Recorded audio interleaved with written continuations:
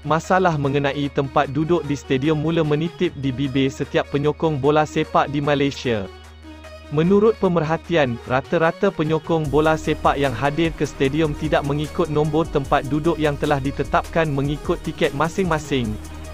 Beberapa kelemahan yang dapat dikenalpasti kini hangat menjadi perbualan di media massa. Rata-rata daripada mereka tidak berpuas hati dengan sistem tiket dan juga cara pengurusan stadium menguruskan masalah tempat duduk ini. Ada daripada mereka yang tidak dapat duduk kerana tempat mereka telah diduduki orang, malah, jika menegur ada yang melenting dan ada yang berbuat bodoh.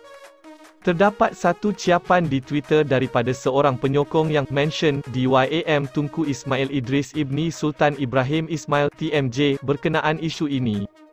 Lalu, baginda memberi respon dengan menyatakan bahawa perkara yang dilakukan di Johor Darul Ta'zim JDT dulunya dipandang remeh namun kini mula diikuti.